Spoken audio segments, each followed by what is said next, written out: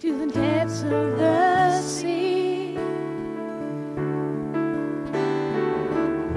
Creation's revealing your majesty.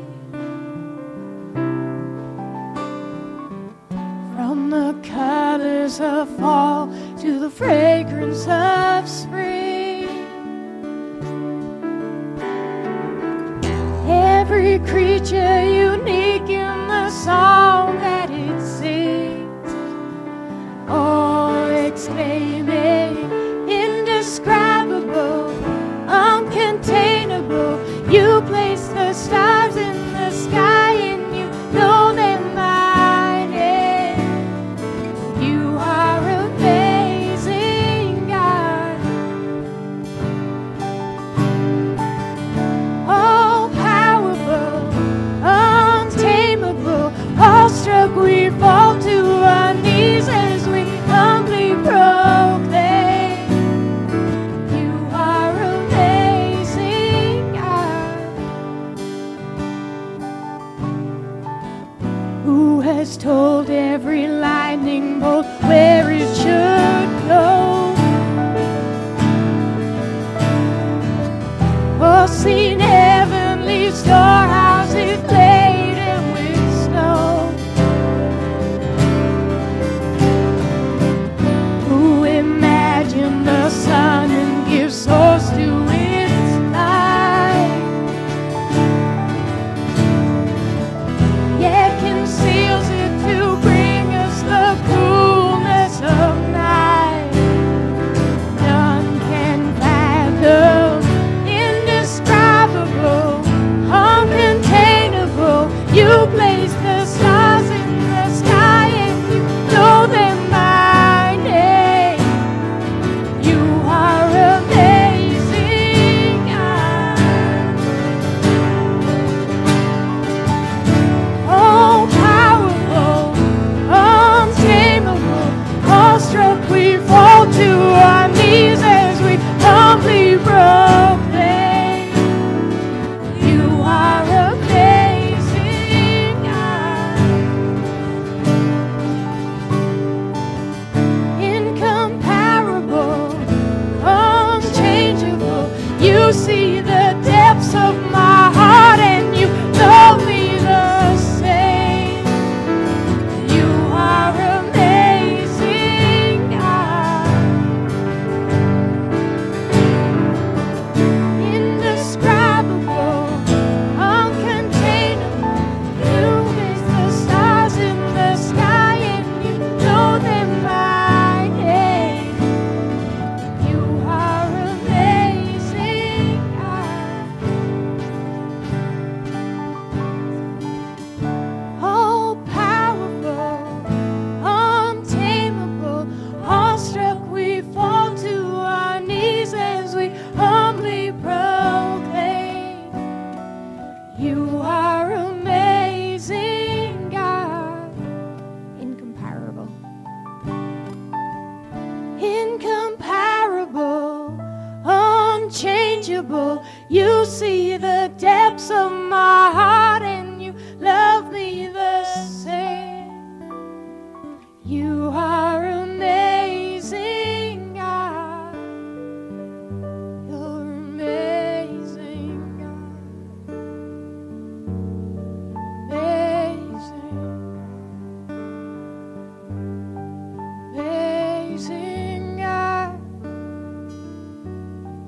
Amazing,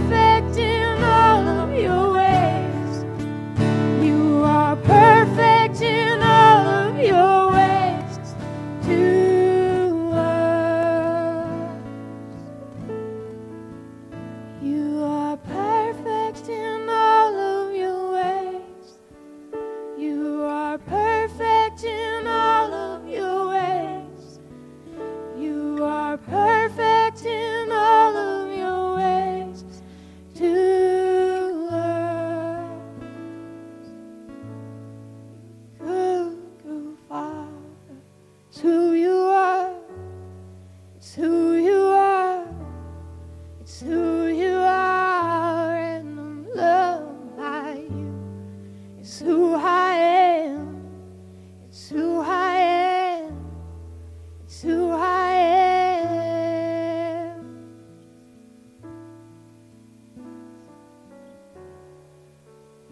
Father God, just thank you so much that our identity is in you, Lord. That who I am is a child loved by you.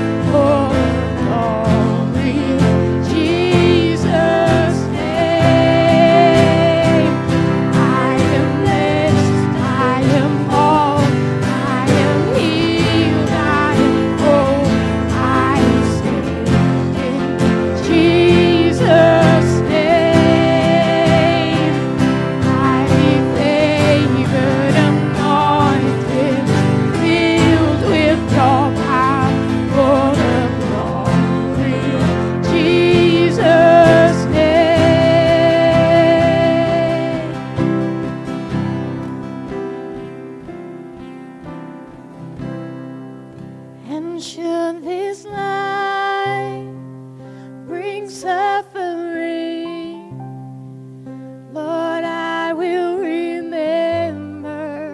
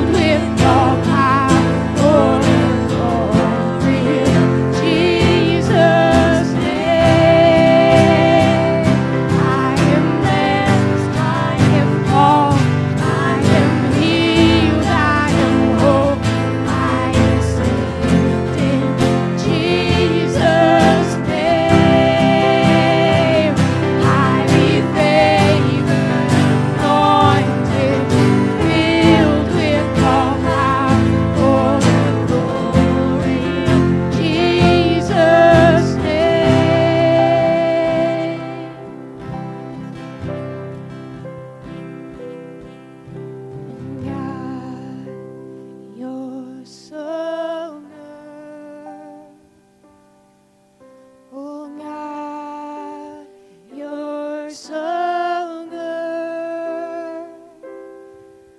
Oh God, you're so good. You're so good to me.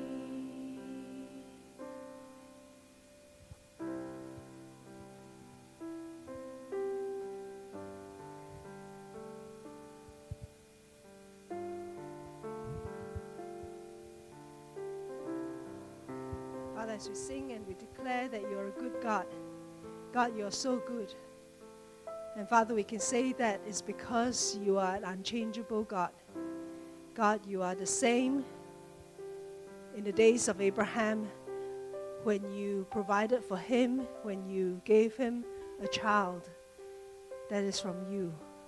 Father, you are just as good when you told Jeremiah that there is a plan that is to prosper us and not to harm us, to give us a hope and a future. Father, we thank you that you are that God as well, that save your people, that cause to have a group of people that continues to follow you and worship you. Father, you are also that God that is unchangeable. When you called Paul to write down this word, he who began a good work in you, in me, will bring it to completion. So Father, you're a good God. You're an unchangeable God. And on your promise we can hang on to.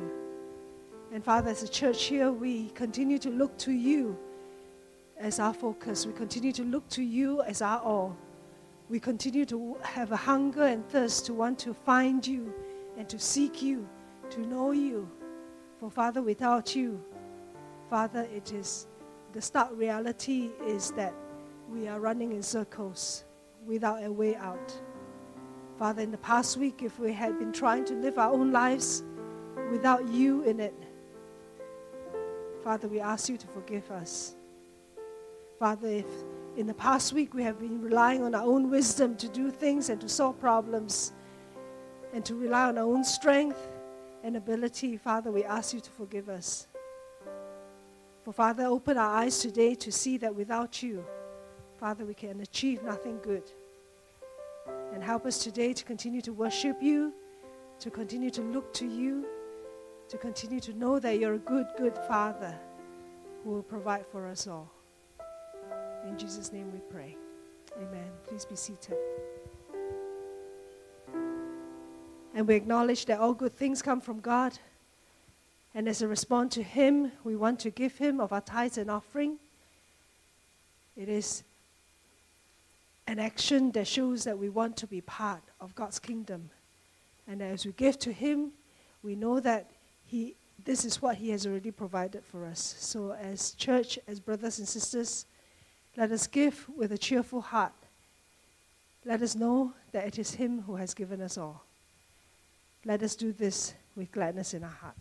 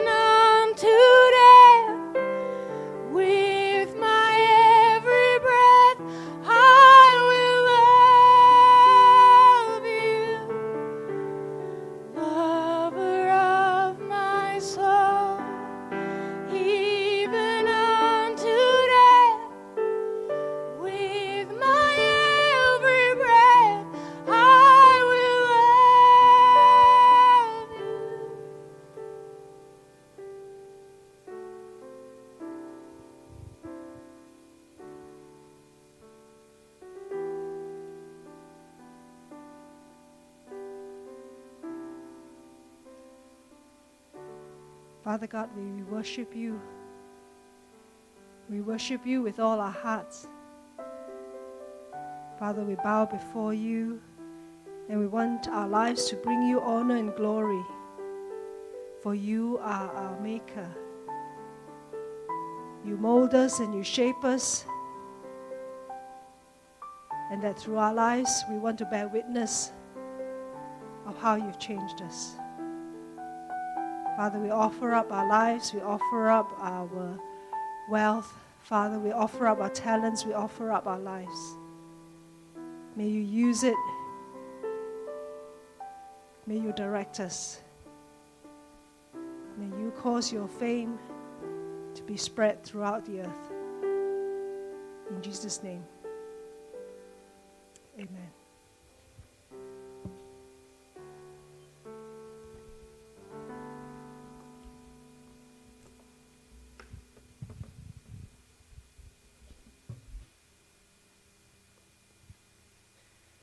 Good morning.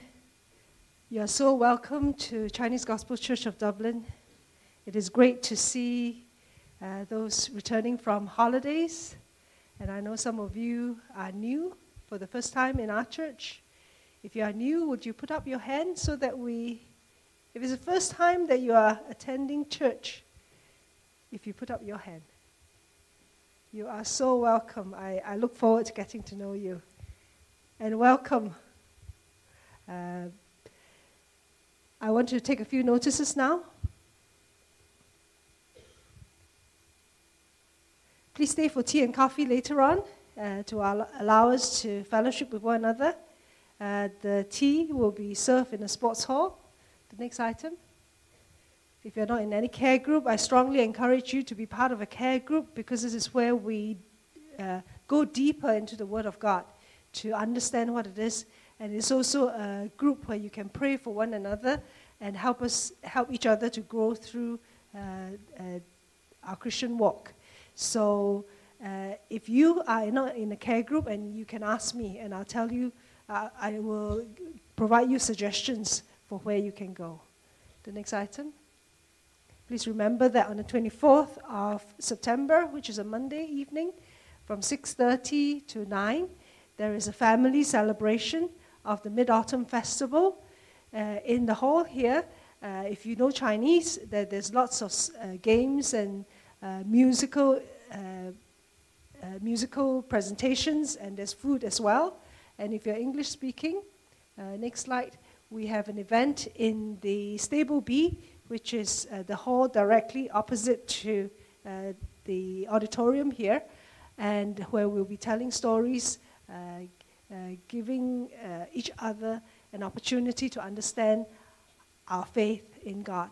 So from 7 to 8 is Grateful, and then from 6:30 to 9 is the Mid-Autumn Festival. There'll be opportunity for children to have a lantern as well to celebrate this family occasion. Next item. I'm going to pass the time over now to Pastor Chau for God's word to us, and may God speak powerfully through him.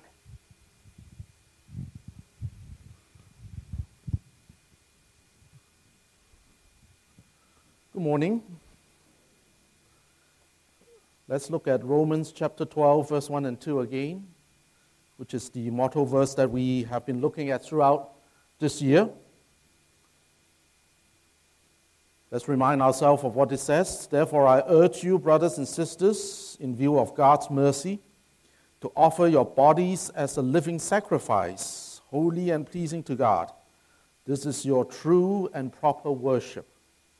Do not conform to the pattern of this world, but be transformed by the renewal of your mind. Then you'll be able to test and approve what God's will is, His good, pleasing, and perfect will. So last week, we meditated a little bit upon this notion of worship, true and proper worship. And we were reminded last week that what Paul says here about true and proper worship reflects ourselves offering our bodies as living sacrifices. In other words, what we are being reminded of here once again today is that worship is not a special event, not how Paul described it, not how the Scripture encourages us to think. Worship is not just a special event. Worship is not just Sunday morning. Worship is not just when we sing songs. Worship is presenting our bodies as living sacrifices. Paul says this is the true and proper worship.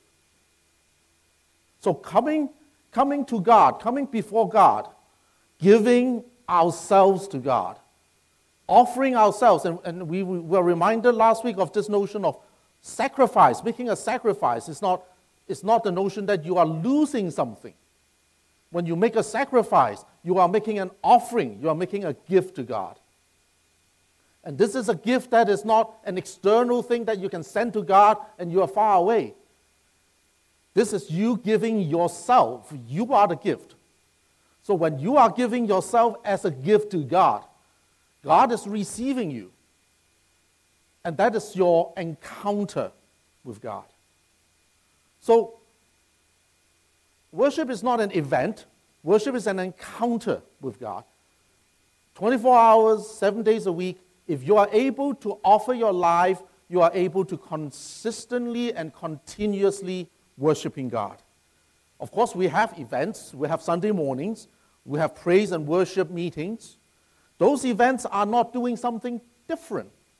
Those events are doing something deeper, something that you are doing, or in other words, if you are not a worshiping person, if you are not encountering God in your lives all the time, coming to a worship meeting, you find it very difficult to enter into worship. And we were reminded last week of what happened when you encounter God. And we took the example of Isaiah. When Isaiah encountered God in Isaiah chapter 6, we're reminded that 4 things happened to him. The first, and that reflected when we worship, when we encounter God, the first thing is to see God as who He really is. To see the magnificence of God, to experience, to be exposed to the greatness of God. When was the last time you stand in awe of God? When was the last time that you stand before God and you felt the amazing reality, the amazing greatness, the beauty, the absolute fantastic presence of God?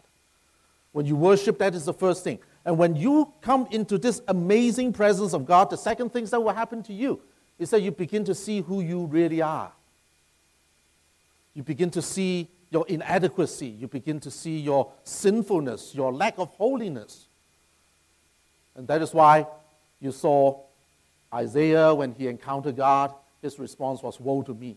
That's why you saw the Apostle Peter, when he first encountered God, encountered Jesus on the fishing boat, his response was, "Whoa, I'm a sinner, away from me." When we see how great God is and we see how problematic we are, the wonder of worshiping God is that we do not feel condemned. Because the next things that you experience when you see the greatness of God, God's greatness includes His love and His mercy and His compassion. So when we see the greatness of God, we experience the greatness of God, and we begin to aware of how inadequate we are, your experience is to experience the mercy and the grace and the love of God. And Isaiah experienced that. When the burning coal from the altar of God touches his lip, he was forgiven. He was cleansed. And when you experience your grace, the grace and the mercy of God, you begin to be set free to want to step into the kind of person that God wants you to become. So when you encounter God, you change. You change inside. You change inside completely. You change your heart, you change your mind, you change your soul, you change your strength. So worshiping God is therefore not about what God can do for us. And coming to church, coming to worship on a Sunday, you reflect the same thing. Coming to church to worship is not about how we can feel. Of course, God created us to have all sorts of feelings, all sorts of influence. Like if you have good mood lightings, you have beautiful songs, you have good company, and you feel good. But those feelings are not worship, because worship is not about you. It's not about your feeling. It's not about how encouraged you are or how touched you are. Worship is about what we are bringing to God. That's why worship is about worshiping God. It's not about, in exchange, getting something back. So how do we encounter God? How do we enter into, now we understand what this worship is. How do we enter into worship? And we look at the example today from the book of Luke, chapter 19, and we look at the story of the person Zacchaeus. And Zacchaeus is a story that we probably all very familiar with, but let us remind ourselves of that story. Luke chapter 19, verses 1 to 10. Jesus entered Jericho and was passing through. A man was there by the name of Zacchaeus. He was a chief tax collector and was wealthy. He wanted to see who Jesus was, but because he was short, he could not see over the crowd, so he ran ahead and climbed a sycamore fig tree to see him. And since Jesus was coming that way. And when Jesus reached the spot, he looked up and said to him, Zacchaeus, come down immediately. I must stay at your house today. So he came down at once and welcomed him gladly. And all the people saw this and began to mutter, he had gone to be the guest of a sinner. But Zacchaeus stood up and said to the Lord, look, Lord, here and now I give half of my possession to the poor. And if I have cheated anybody out of anything, I will pay back 4 times the amount. And Jesus said to him, today salvation has come to your house, because this man, he too is a son of Abraham. And for the Son of Man come to seek and save the lost. So let's just bow our head in prayer, and as we take this passage apart, let us see what God has to say to us today. Let us pray. Let us pray that Lord will take away all the obstacles in our lives, or our feelings, or our moods, and take away all the struggles and all the distractions that are in our lives at this moment in time. Holy Spirit, come and help us to focus upon you. Help us to be drawn close to you, to hear your still small voice speaking to each one of us. Father, for we desire your living word in our lives to change us. Father, we acknowledge that as we come before you, you are so great and we are so little, that we are so lacking in your glory in our lives. But Father, we ask for your grace, we ask for your mercy, and we ask that now your Spirit may come and touch us and guide us. And in Jesus' name we pray. Amen. You see, Zacchaeus, we all know, is a tax collector. And he was not just a tax collector, he was the chief tax collector of all of Jericho. And we here read that he was a very wealthy man. And he became wealthy by collecting taxes. Now, he was a Jew, so he was part of the people that he collected the taxes from. So, from the perspective of the people of Israel, from the Jewish people, he was a traitor. He went over to the other side, to the Roman side, to collect taxes from them, to pressure them, and to cheat them out of their money, out of their income. Now, if we understand the word Zacchaeus, the name, the word actually means the righteous one. So his name was righteous. And yet, there's a bit of an irony to see that his name was righteous, but he was doing something, his life was not reflecting his name. Now, according to the Bible, according to the story here, we see Zacchaeus was a short man. And it also seems that at this particular moment, he was not just short in stature, he was not just short physically. He was short in many ways. He was short morally. He was short socially. He was an outcast by his own people. He was short morally. He was doing things that probably not the right things to do with his life. Now, that's something that we want to anchor our thoughts on at this moment in time. Here is a man who is short, who has fallen short, like what Apostle Paul says in Romans, fallen short of the glory of God. His life wasn't glorious. His life was fallen short of the glory of God. And yet we see here that he desired, he wanted to see Jesus. The first encouragement from here is that if we want to worship God, if we want to encounter God, we need to realize that we are not perfect. We need to realize that we are short. We're short of the glory of God. We cannot have pride. We cannot say, now how do you know that you have pride? I know, because that is probably one area that I struggle most with.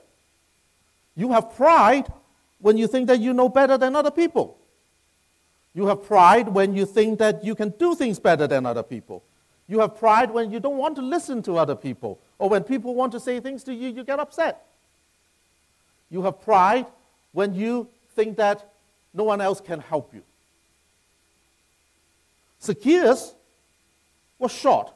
And this description, I want to expand our thinking. He was not just physically short. He was short in his intellect because he didn't even realize who Jesus was. He just thought that Jesus was a nice man to meet, a famous man that he wanted to see.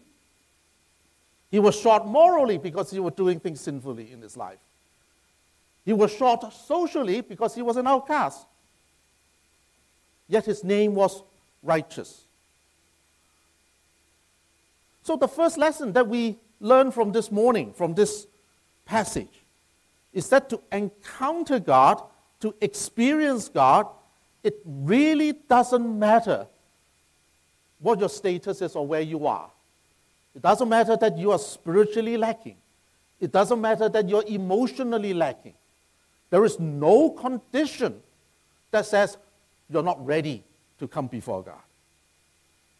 A lot of us say that we don't feel like worshiping. Not feeling like worshiping should not be an obstacle. Not feeling like worshiping and therefore stopping you from worshiping God, stopping you from coming before God, that is the biggest lie that Satan can throw towards us. So you don't feel like it, so don't. You don't feel like going to worship God, so don't go. You don't feel like coming to church, don't come to church. You don't feel like reading the Bible, don't read the Bible. You don't feel like that is a lie, because God says you don't feel like, you can still come. You should still come. In fact, it is when you feel short, when you feel inadequate, that is the time when God says you should come before Him. So for those of us today who are feeling a little bit short, we are feeling a little bit lacking, we are feeling a little bit inadequate, we are feeling a little bit not right, feeling a little bit moody even, that is the time when God says, now come and encounter me. Because that is the time when we need God the most. So for Zacchaeus, that was indeed an awakening moment. When Jesus was about to pass his way, he had a desire. Is Jesus coming your way now? Well, Jesus is here. Jesus is not coming, Jesus is here. This is his house. We have entered into his house. So the second lesson, the first lesson is nothing can stop us from coming to Jesus. Nothing can stop us from coming to encounter God, and nothing can stop us from coming to worship. So now, are we going to find Jesus? No, Jesus is already here. So what are we willing to do today? What are we willing to do at this moment in order to engage, in order to have that encounter, in order to enter into that worship? You know, we saw in this story that Zacchaeus ran and climb a tree. Well, that actually is a very encouraging thought. Zacchaeus was a grown man. Zacchaeus was a wealthy man. Zacchaeus was a high government official. He was the chief tax collector. He was the head of the revenue commissioners. He was head of the tax department.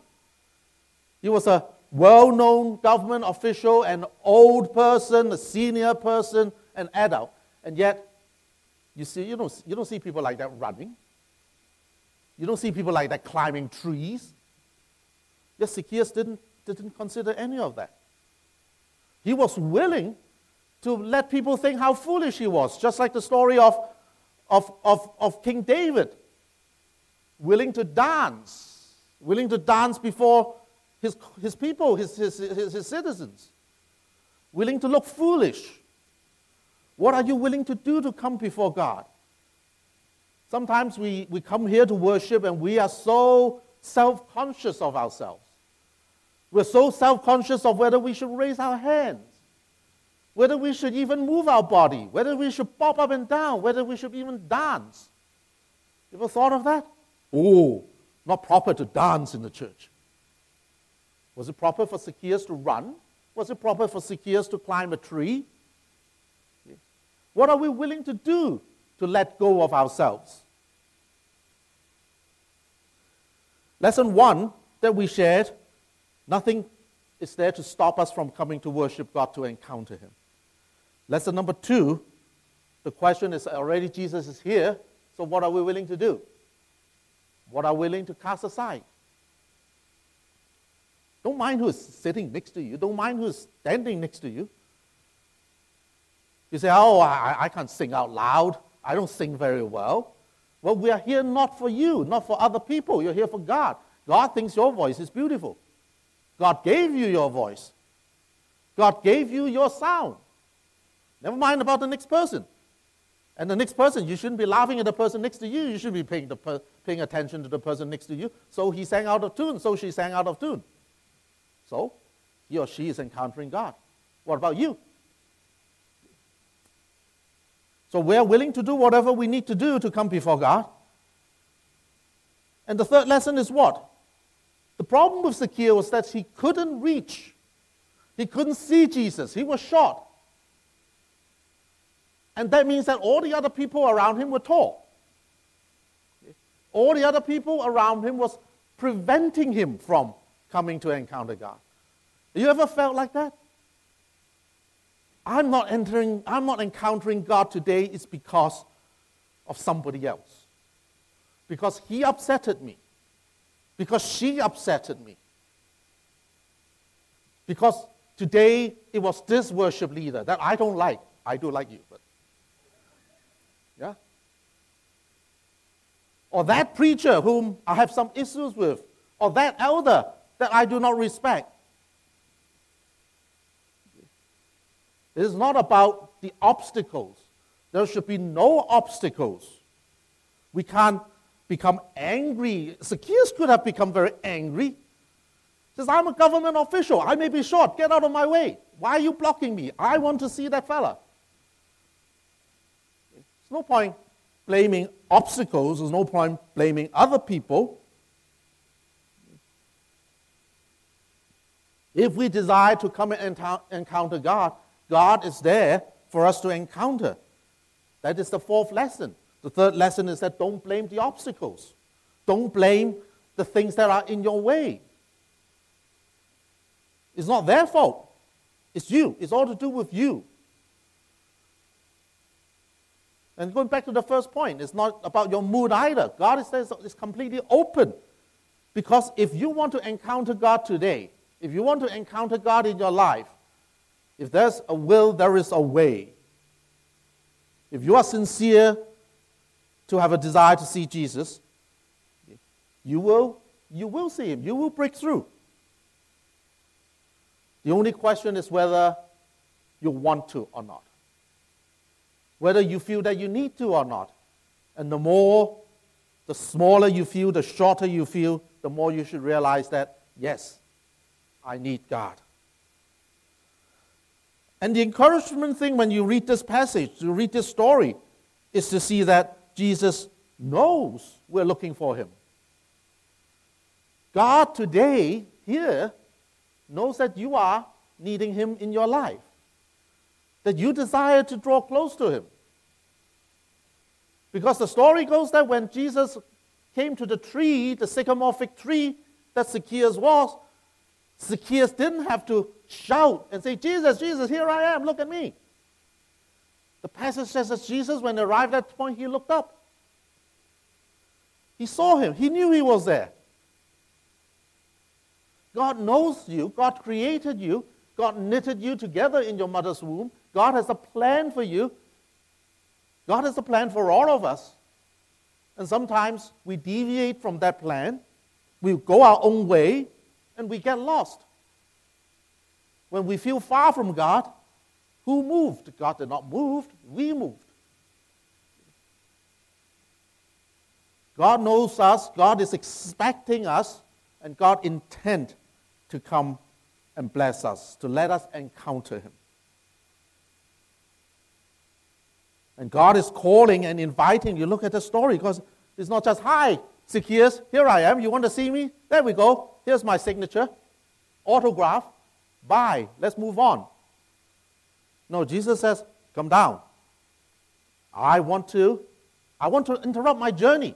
Isn't that amazing? If you're Zacchaeus, isn't that amazing? So I just want to see Jesus. Jesus saw me. He called me, and He interrupted His whole journey. He didn't want to go on anymore. He says, come down. I want to take a break. I want to come to your house. I want to have a meal with you. See, God's desire for us to encounter Him is a desire for intimacy with us. God's desire is not just, hi, bye, how are you? Fine, let's move on. God says, I want to be in your life. I want to touch you. I want to change you. I want to make your life better. I want you to return to the person that I have intended you to be. So this is really a classic picture that is also reflected in Revelation chapter 3. When we read in Revelation chapter 3 that, behold, I stand at the door and knock. If anyone hear my voice and opens the door, I will come in and eat with that person and they with me. You know, for many, many, many years, when I first became a Christian, I quoted that passage when I go out and spread the gospel, to try to talk to other people about Jesus. And I use that verse and says, look, Jesus is knocking at your door. Open your heart's door. But then I realized eventually that that passage in Revelation was in a letter written to the churches. It was in a letter written to Christians. It was more than just saying, hey, non-Christians, God wants to come into your heart. It's written to Christians.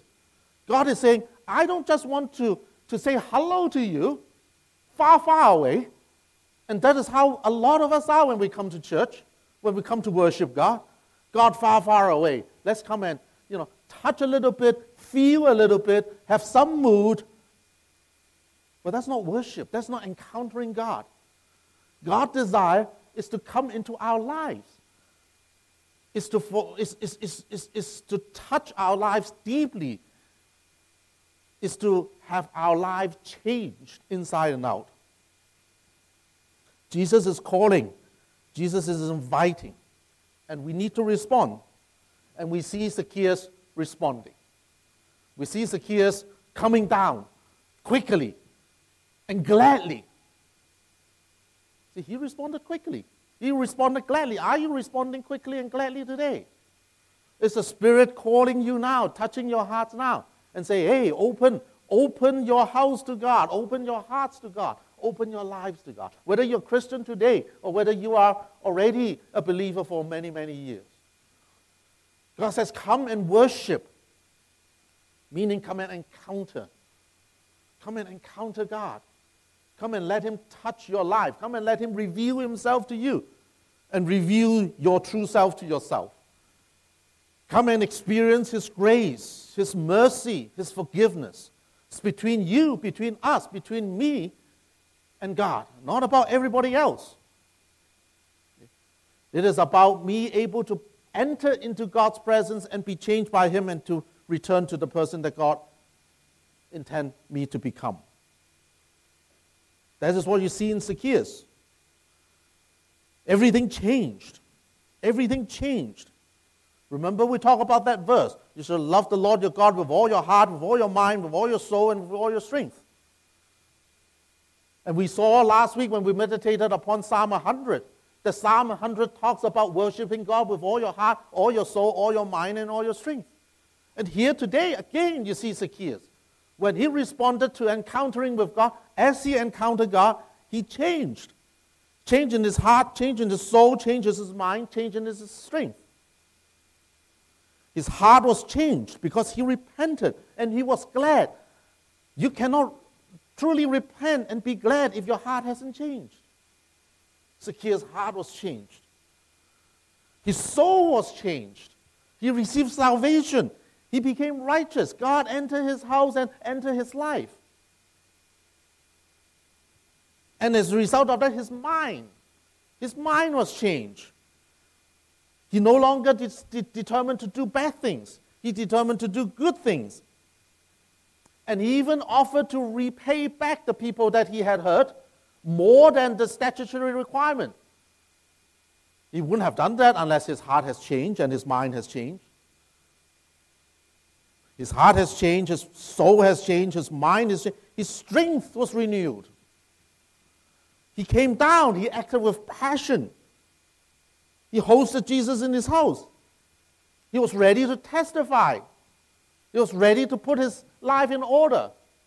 He acted. It wasn't just, oh yeah, right, I understand now, and you go and doesn't change, doesn't take action to change your life.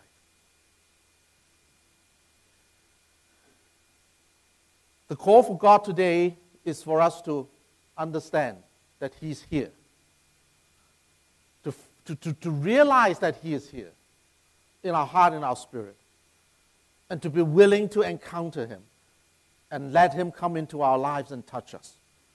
That is what worship is about. How are we responding today? I want to end my sharing this morning with the story of Nathanael. The story of Nathanael, you can find that in John Gospel chapter 1. Recording of Nathanael as his disciple. John Gospel chapter 1 verse 43 says that the next day Jesus decided to leave for Galilee, and finding Philip, he said to him, "Follow me." So Philip, like Andrew and Peter, was from the town of Bethsaida, and Philip found Nathanael and told him, "We have found the one Moses wrote about in the law, and about whom the prophet who wrote, Jesus of Nazareth, the son of Joseph." "Nazareth, can anything good come from there?" Nathanael asked. "Come and see." And when Jesus saw Nathanael approaching, he said to him, "Here is a true Israelite, in whom there is nothing false." "How do you know me?" Nathanael asked. He said, "I saw you while you were still under the fig tree before Philip called you. Before Philip called you, I saw you." Then Nathanael declared, "Rabbi, you are the Son of God, and you are the King of Israel." And Jesus says, "You believe because I told you I saw you under the fig tree. You should see greater things than that." He then added, "I will tell you the truth. You shall see heaven open and the angel of God ascending and descending on the Son of Man." It's a very short story here to end. Very interesting story. But there's a depth of encouragement here. Because I believe that a lot of us today sitting here, after hearing the sharing, after hearing the sermon about worship, about encountering God, about God touching your life and changing your life inside out, after you hearing that story, a lot of us kind of say, "Well, is that true?" "Well, not convinced." Well, this is how Nathanael felt. This is how he felt. When Philip found him and told him, "Look, we found the Messiah. We found the one Moses talked about. He's from Nazareth." Nathanael's first response was doubtful. "Can anything good come from there? Are you joking me? Are you kidding? A Messiah coming from that place, Nazareth?" Today, maybe we feel the same thing. "Pastor Chau, are you kidding? Are you joking? We can encounter God like that. We can be touched inside and out. We can enter into so free worship in our lives. Can it be real?" Well, we learn from Nathanael. Even though he was doubtful, and Philip was the trigger. What did Philip say? Don't doubt in your head. Don't just sit there and doubt. Don't just sit there and question. Come and see. Come and see. God is saying the same thing to us today. You want to encounter me, God says? You want me to touch your life inside and out? You want to set free to worship? You want to set free to have your life so close to God and God dining with you. And heart, mind, and soul all revived. You want that? Come and see. Come and see for yourself. And when Nathanael did go and see, he did encounter. And he did encounter the true Jesus. And Jesus says, you shall do greater things. You shall see greater things. And you shall see the true glory of heaven. And I believe that Nathanael did enter into that level of encountering with God. So today, let us be encouraged. For a couple of weeks now, we have been encouraged to encounter God. To encounter God in worship. Are you willing to? There's nothing to stop us. Nothing for us to say, I'm not good enough. Zacchaeus was not good enough. Nothing for us to say, I don't understand, I don't know. Zacchaeus didn't understand. Zacchaeus didn't understand, didn't know. There is nothing that is in the way. And we can't blame anything. We can't blame other people. We can't blame the person next to you. We can't blame the person around you. We can't blame the worship leader. We can't blame the worship team. We can't blame the preacher. Today, that's what we're saying. You can't blame anything. Can't blame the light. Can't blame the heat. It's too hot. It's too cold. It's too bright. It's too dark. The music is too loud. The drum player is too handsome. Too distraction. Or the worship leader is too beautiful. Or whatever. It's about you. It's about what God is saying to you today. Come and see. Come and experience. Jesus is saying to you, I saw you. I know you. Come down. And I come into your house and dine with you. Are you willing to do that? To take that step? Let us pray. Let us pray. And as music starts, as we sing, as we hear the music, let us open our hearts and our mind to God. And in this final closing moment, step into encountering Him. Step into letting Him touch our lives.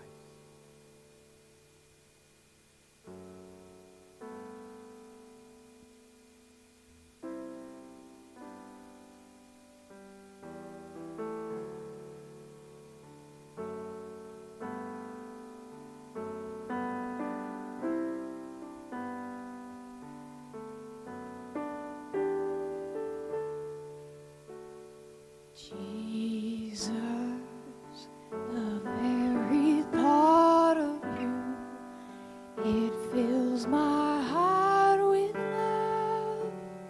Jesus, you burn like wildfire, and I am overcome. Lover of my soul, even unto death, with my every breath I will